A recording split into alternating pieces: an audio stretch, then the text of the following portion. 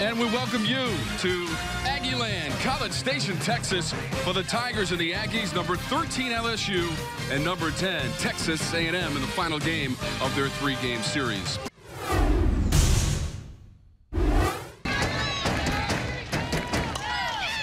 This one hit to left field pretty well. Back to the track and gone. A two-run blast for Allison Falcon.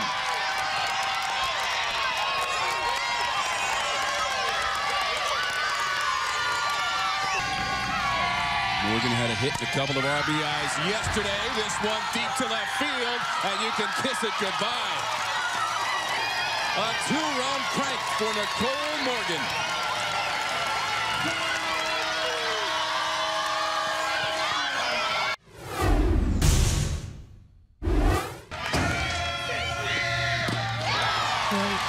Great at bat for Mel Dumazic. She really attacked Kelsey Kloss. Houston scored 3 runs in that win last Wednesday against Florida State. Now she looks at a ball, and that'll walk in a run.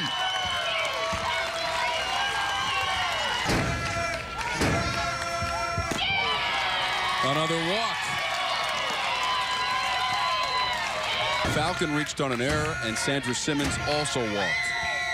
And those 3 have come in. This to the first baseman. Morgan comes home with it to get the force. And a big problem that she's getting so behind these hitters. Sherry, that's another walk. That is 3 of the last 4 batters who have walked, and 5 in total in the inning. The free passes had to be limited. Not the case here in the 4th. Stark couldn't make the play. 1 run is in, and another comes in for LSU. Haywood and Andrews come in with 2 more for the Tigers.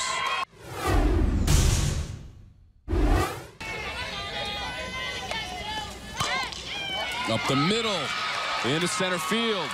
Here comes Boulay. Beats the throw with a head-first slide. RBI single from Andrews, and it's 10-2.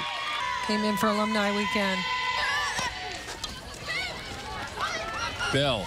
Across the diamond to Simmons. Safe. 25th pitch of the inning from Fico.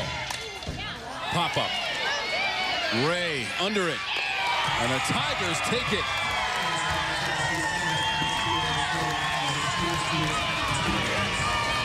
Our Regions Bank player of the game, Allison Falcon. She led it off in the top of the first inning with a 2-run home run, and that got it started for LSU, winning it 10-2.